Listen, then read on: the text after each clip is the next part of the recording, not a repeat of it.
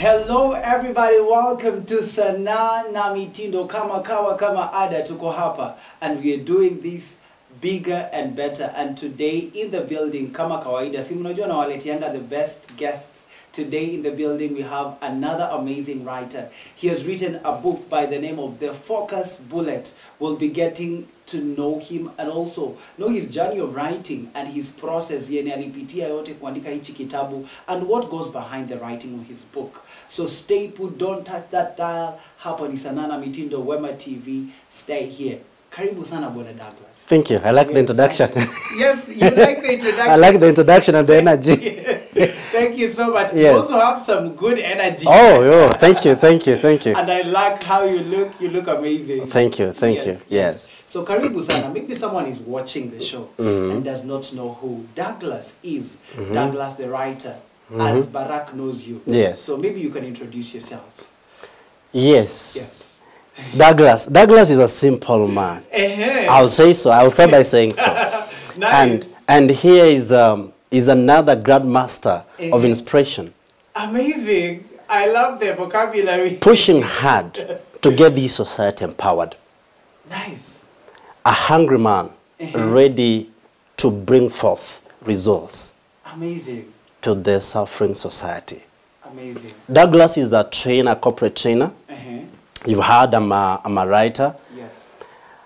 All these years, from a very tender age, having an aspiration to inspire the humanity. Yes. Trying to figure out how this one can be done.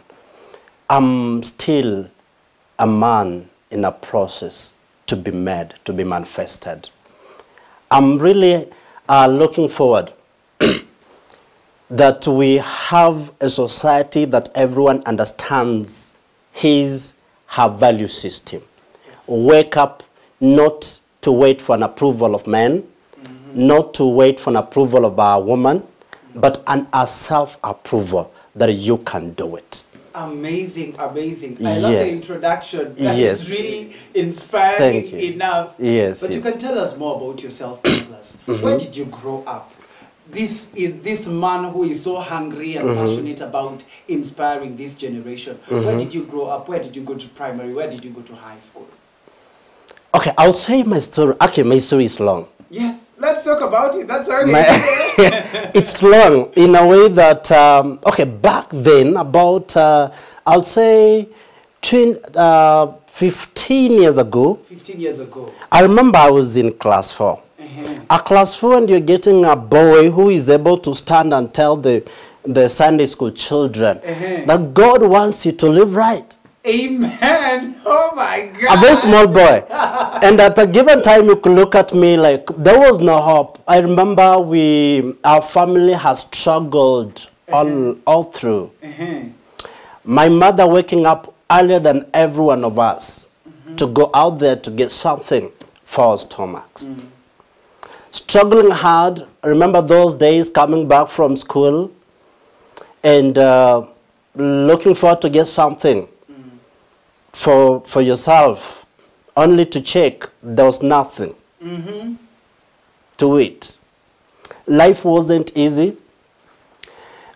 We lived by the grace of God. Amen. Pushing up to the level of high school.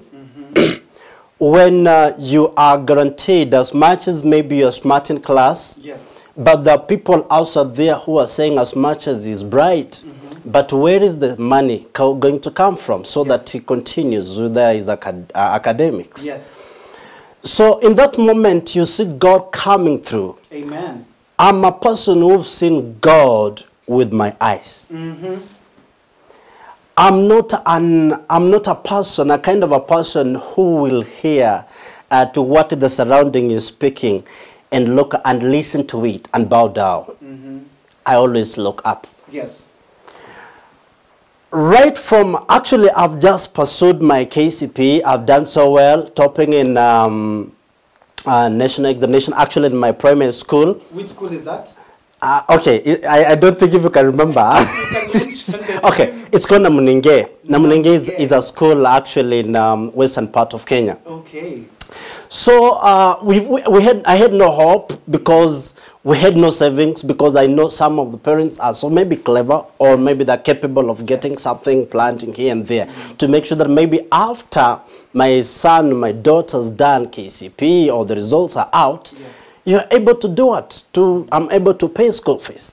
We had even zero on the account to make sure that I continue to proceed with my education. Yes.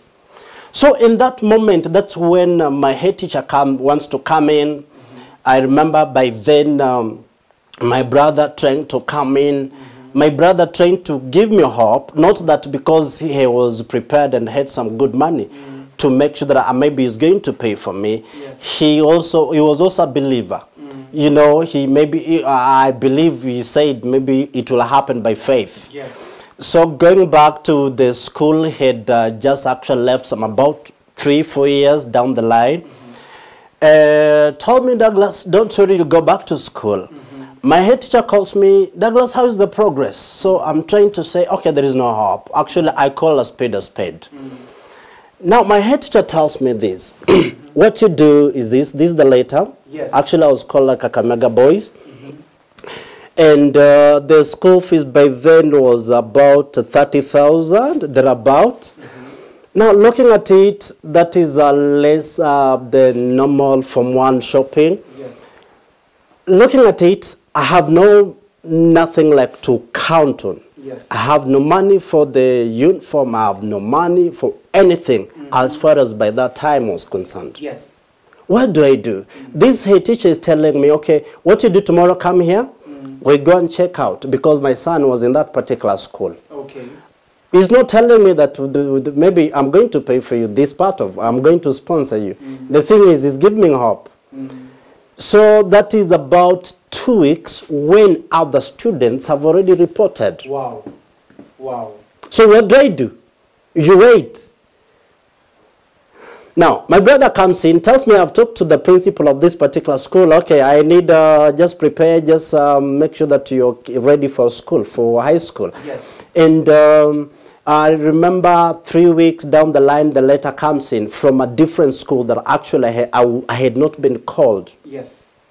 So that letter comes in, trying to figure out now that this letter has come in, are we sure that we are going to cater for all these bills that have been listed? We were not able. I remember reporting to my high school, my former high school actually, with the primary school uniform. No single shilling. I remember my mother tried hard to buy my box. And some few, like I remember I had some 2 bar soaps, a good number of tissue papers, or rolls, so that at least I start. Getting to the school, thinking that now everything has been organized, everything is okay. Yes, I went with my dad. Getting there, within that, we waited for some time. The principal was not there. So my dad was forced to leave, saying that I've talked to so-and-so, will come and sort you out. So a young man, I do not know anybody in that particular school. I do not have anything to do. Primary school uniform. I have actually in a green short. So waiting for anything to come through. And about 5 hours, because I remember getting to that school at about 10 in the morning. At 3, I was still waiting. Now, I remember the DOS of that particular school comes to me and asks me, oh, young man, what are you doing here? I saw you, I've been seeing you since about 10. You're still here. What's not happening? Okay, I said that my brother has talked to the principal. But he told me, okay, he said, the principal is not around. What are you talking about? So, come. He actually told me, let me go talk to the deputy principal because the one that is around. Maybe we see the way forward. I think he went, talked to the deputy principal, came back, and he told me, okay, what you do, I'm calling someone to come take you to? The dormitory. To the dormitory, actually. Wow. Anything has been paid? Nothing. The school uniform catered for? No. So I called one of the students there who took me to the dormitory. Life began. I remember 2 weeks down the line, still I was operating in my primary school uniform. Jeez, in a green short. So desperate, boy. Looking back, looking forward, no hope. No hope. I remember there was a teacher actually in the course of the week who came and saw me when actually the teacher on duty. People are running to class, saw me different from the rest of the students. Come here! Who told you that is the school uniform of this school? So ukiona wasiwasi, so what do? Nikaenda. Can I go to the store, make sure you get uniforms? What do you mean? It has not been paid for. What? Okay. Went to the store. The store clerk looked at me, said, okay, you mean up to now you've not been given the school uniform? Said, yes. What? I know your brother was in this school, right? Yes. In a moment, picked 3 trousers, shirts there. Size, like I think, actually they know, they look at you, they're able to tell. They gave me the uniforms, 2 pairs. For free. Oh my God. So that is how I became part of that school. Okay. If I tell you, I do not know how the rest of the school fees was paid until the last minute I left that school as the head student. God is faithful. The faithfulness of God. Amen. Let's go after high school. What next? Now, after high school, now you believe you've done so well. Yes. But now, is there hope? Because we knew if you've done so well, definitely you'll get somebody. You just go, the government will take care of the rest. Yes. I'm done with my high school. I'm underage. Yes. Going to my town, hometown, supermarket to ask for a job. No ID, no academic credentials. Right. Okay. Interesting. This man looked at me. Young man, are you serious? You have no ID. We do not know who you are. You are small like this. You do not have anything to show that you've gone to school. You want a job. What do you mean? I said, okay, I need a job. I have no hope. There is nothing else. I just did my KCP the other day. The results are about to come out. Yes. Or if you won't mind, can you check on my mock results? They're so encouraging. You look at them, you like them. And this man told me we can't do that. Number one, we'll be employing you and you are underage, which is risky. Child labor. That is it. So I perceived this guy has denied me a chance to work for this particular supermarket. Why was I doing that? Because at my home still we are struggling hard. Yes. Things were, will I say, they were thick. Trying to see the other end, seeing the other day, it was by the grace of God. Amen. Filled with the optimism that one day God will remember us. Amen. No rich uncle, sorry, no rich dad, no rich aunt that will come through for you. But believing that one day God will see me through. Amen. Now, after that, now I believed I would still get another chance. I went to another supermarket. Wow. Maybe if you've heard about the supermarkets of Bungoma, you will hear about Haitius. I went there, met the guy I referred to, called the manager. I told, okay, boss, hi, my name is Douglas. I had drafted this very simple CV. My name is Douglas. I'm so-and-so. I actually left this school like a month ago. I need a job. He told me, okay, he went through my CV. He told me, okay, Douglas, that's good. I've seen your CV. Where are your academic credentials? I told him they're yet to be out. So I think you can absorb me.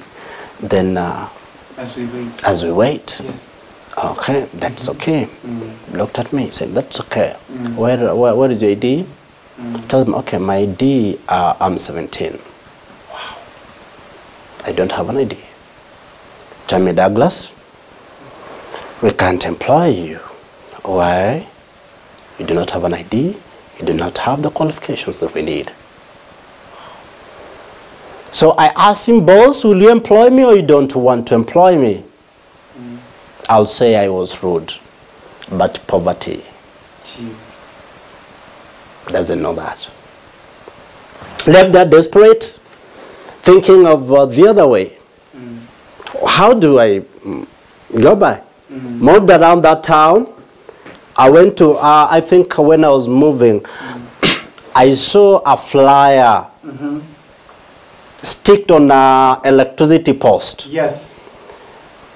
Jobs, jobs, jobs. I have from for liver. Are you looking for a job? Are you looking for a job? I said, come on, there is it. I picked my Kabambe phone. Yes, you called. I called. Hello, my name is Douglas. I've seen on these posts that you're looking for somebody, for people to work with. I'm ready. They told me, okay, come to our office tomorrow by 8. Yes. I'll be there. I made sure that, I remember I didn't have even fare to town. I woke up by 5. Very young man, but full of energy. Yes. Trying to make sure that poverty is not mentioned near me. Amen. So, waking up at 5, trick. By 6:30, I was in that office. Hey, my name is Douglas. I called yesterday. You told me to be here by 8. But I'm here at 6:30. Yes, I'm here to make sure that at least I didn't want to delay. I didn't want to be late. Yes. Okay, Douglas. So, this is the list of what we will need from you. We need, do you have Form 4 certificate? No, I don't have. Do you have an ID? I don't have. I have a CV. That lady looked at me. Okay. Don't worry, let me talk to my boss. I get back. So to me, I think I had a mentality not to get, like I was after any job, as long as I'm getting something to keep me moving. As I know, I wait for the university or whatever. So after some few minutes, she came back, told me, okay, Douglas, it is so hard, but is it possible that you get a waiting card? There is from my chief. Yes, okay, I'll get it. That is the only thing you want? It's okay, then when the Form 4 results are out, make sure you bring them. So Douglas left quite smiling. I remember leaving the place, I think it was about 9. Going to my village chief, assistant chief, because I had met him severally. Okay. Hello sir, tafadhali ninaweza pata waiting card. Okay, what you do, bring all these, bring the baptism card, birth certificate and all that. I did all those. The same day I was given the waiting card. Yes. Some months to my 18 years. The following day, I was back to that office with the waiting card. Yes. Presented. Okay, that's good. You wait for here. You wait here. Somebody's coming for an interview. Yes. A young man came in with a bag. Told me, come, follow me. Really? Okay. You know, the society has told us when you work hard in school, you get a white-collar job. Yes.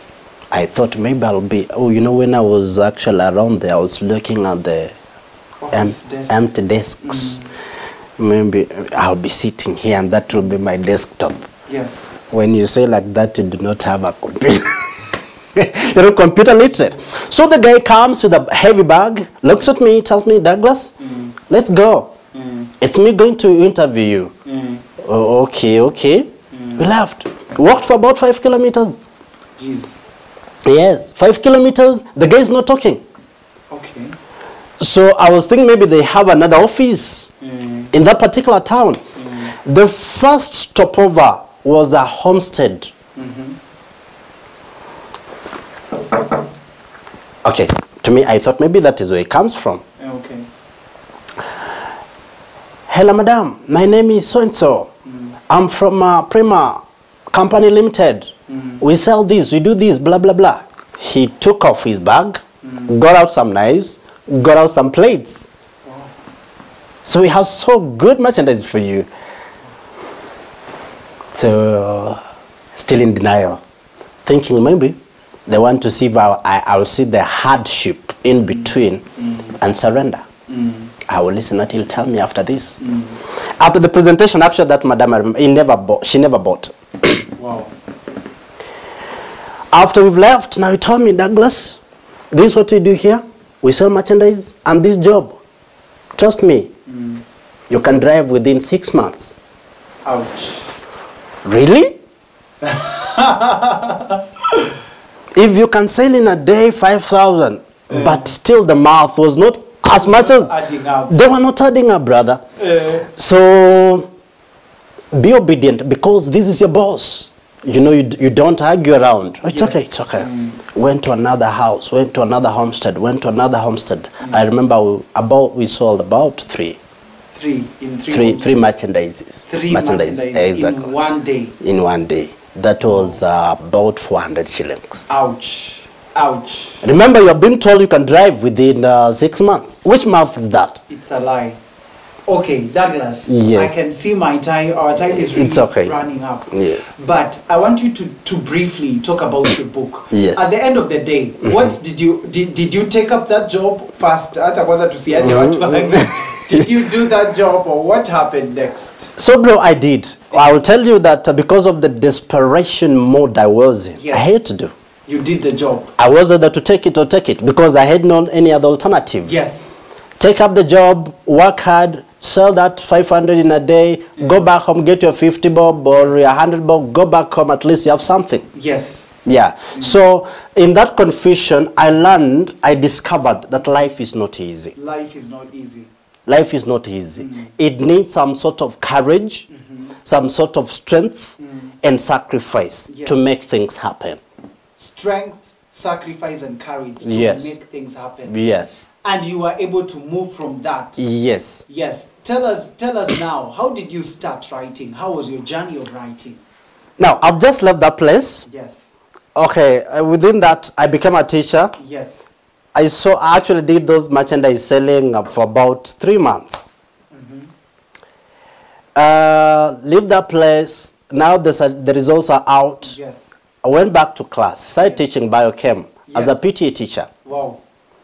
Did so well, and now the time came that I was to join college, my campus, and pursue my dream, my dream career. Now, for about I taught for about a year or so. Then I left. That's when I was to join university. Okay. But things did not happen the way I expected. So what did I do? I joined. Now I came to Nairobi. Joined another company that was doing sales. Now this is insurance. Someone told me, okay, you can do it, you can do it. God gave me favor. I saw for about some months. I was promoted to sales management, to a sales manager. So in that moment, I still had a push. Yes. But I know and I believe that I was born to be a grand master of inspiration to Africa and beyond. Yes. How can this happen? You're not talking to a man when you're broke, boss. You can't convince. It's hard. You can't, because you cannot tell me God is going to lift in the next minute in yourself. And you look like you're confused. So it doesn't. Yes. So how do I do this? Yes. God gave me grace. Got some man now. By this time, my energy is growing. My dream is coming through. And I feel like, okay, I need to start writing. Why should I write this book? To reach those people outside there. Yes. To inspire them, to make sure that a man is empowered, yes. To make sure that a man sees the value in himself, not as an approval of what other people are saying, yes. But a self-approval of yourself to bring meaning yes. to the generation at hand. Yes. Now, this idea I have, I need to write. I remember starting, I did 3 manuscripts, doing about 30 pages, and I feel like, oh, it should not be like this. Put it down, start another one. And at a given day, I started this one, The Focus Bullet. The Focus Bullet, that is a book. The Focus Bullet. Yes. Why? Having gone through the leadership, management, yes, I've seen how potential men, how talented men die poor. Potential men die poor. Very. That is one sad reality. Potential, talented men, they die poor. Have you ever known that even the table salt, you know, yes, is more expensive than a talent? Okay. Yes. What distinguishes great men and great women from average personalities is discipline. Discipline. And discipline is a lot of things that are come in. Focus, one of them. And as I've said, that we spread ourselves too thin, leaving ourselves weak, leaving ourselves confused, that we cannot pursue our great potential built in ourselves. So the focus bullet is to make a man, a woman, understand that I was born for a purpose. Correct. I was born to fulfill greatness. Yes. I was born not by accident, but for a mission. Yes. To make a man realize that there is power within myself, yes, and this needs my involvement, needs my attention, yes, to make it a reality. That's why when you go through this book, yes, you will learn about identity. Identity. Identity. Because we have so much. We want to bring we are copies of so many people. Yes. You see a celebrity somewhere there. I want to be like you. You see somebody else singing. You want to be that, yes, like that singer. Yes. You see Douglas speaking like this. You want to be like Douglas. Man, you're not Douglas and you can't be. Yes, you can't be all this. Exactly. Now, all this in one person.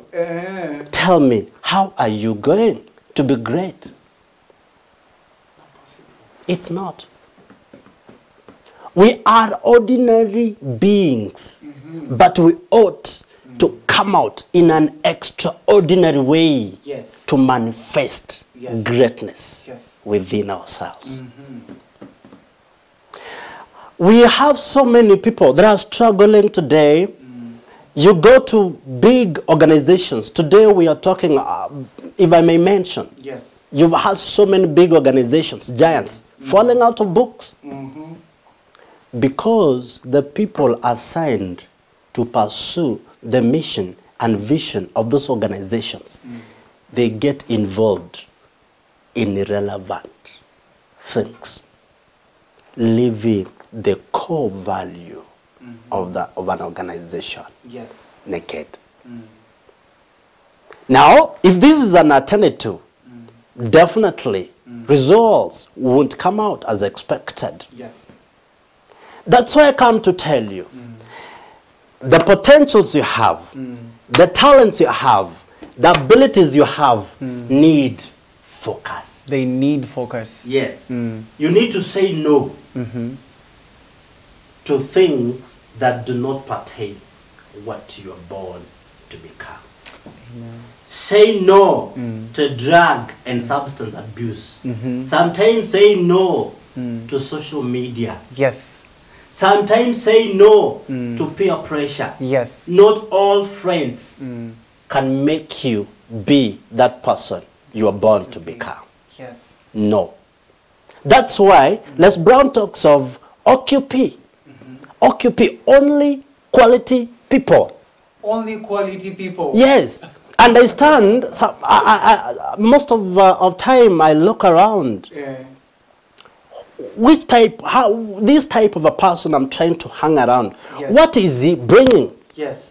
What value? What value? Exactly. We are so after so and so, walking, oh, we are going to hang out. Yes. Really? Are you really contributing to your growth? Ouch. Are you really after making yourself better? Until when, Isaac? Until when you're ready to regularly, consistently, able to work on yourself, to make yourself better every day, you will never be a champion. Amazing, amazing. I guess we can take a hold on there. Yes. Naona time yetu imekimbia sana, but I'm really inspired. Yes. This is one question I would really like to pose to you. I had asked you behind the scenes, but I'm asking you right now. Yes. Are you planning to hold events where we talk about these real issues? Because I believe there is a gap in our society where people are not ready to confront these real issues. That if you don't focus, that if you don't drop people who don't matter and focus on people who add value in your life, you won't be able to progress, you won't be able to achieve the goals that are put in you and the purpose and the intention of God in your life. So are you planning to hold such events? Do you hold such events so that you can attend? Okay. Isaac, I'll say this. As I told you, I'm an advocate of candid conversations. Yes. I feel like there is a gap. Yes. This gap needs to be filled from the youth, from the women, from actually to the men. There is a gap. Yes. This gap needs a strong, courageous, and zealous man to make it complete. As I've said before, unless we are able to drop some things that are not necessary to our dreams, to our goals, to our key desires. Yes. We won't progress. Forget about prosperity. Forget about breakthrough. We do it shallowly. The moment you discover that, oh, I am not doing as so and so expected. Yes. I drop. Because the 21 told me, my friend, this one doesn't look like you. Yes.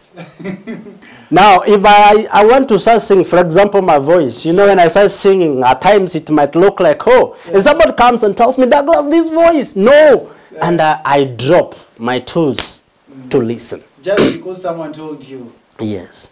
I'm pursuing a space whereby we are sitting down to talk about things that are troubling performance for the youth, for the men, for the women. Yes. I'm looking forward for such a space whereby real things that disturb humanity are broken down to sizable pieces to make a man a performer. Amazing. Yes. Amazing, amazing. Yes. I am really inspired, and I'm really hoping people will go ahead and buy this book. The book is called The Focus Bullet. It talks about the real issues, and it helps you understand your identity. It's an amazing book by the one and only Bwana Douglas. You have heard it is quite inspiring. Douglas, we are really inspired. Personally, I need to bring you once more, because today we have really focused on your story. I need to bring you here as also a speaker, so that you can be able to talk about these issues. You can be able to address these issues. I'm ready. So, but for today, I want us to put a hold from where we are. Tuwache watu wakiwa pending, but I'll bring you on another session where we're going to talk about these issues. But for now, let's do this. Let's do a pop quiz. A pop quiz. These are very basic questions about you. Watu wasidhani wewe tu ni a speaker, and a writer, and a grandmaster of inspiration. Let them know your other side logo. Douglas, what is your favorite food? Question number 1. Give me beef. And ugali. Beef and ugali. That is it. Uko sawa? Kabisa. Number 2, what is your favorite destination? Where is that place you would really want to travel to, yet you have not gone? If somebody takes me to Mauritius tomorrow. Mauritius? Uko sawa? Kabisa. Amazing. Yes. Number 3, what else do you love doing apart from writing? Is there any other activity you enjoy doing? Yes. For fun, maybe relaxing, reading books, watching movies, or what do you I'll say reading. Reading? I like reading. You love reading? Yes. Any writer is a reader. Yes. Number 4, yes. What is your favorite book and what is the last book you read? The last book I've read, it's 5 a.m. 5 Club. a.m. By Robin Sharma. By Robin Sharma. Yes. Amazing. Allow me to leave it at that, but thank you so much for coming to the show. Thank you for having me. It's been quite an honor. Thank you. So where can we find the book? If we're looking for the book, where can we find it? Okay, apparently, if you want this book, reach out. Yes, you can give out your contact. Yes. Kindly. Reach out on 0700 653 255. This book will be dropped at your destination, your preferred destination. Where can we find you on social media? Get me on Facebook. Yes.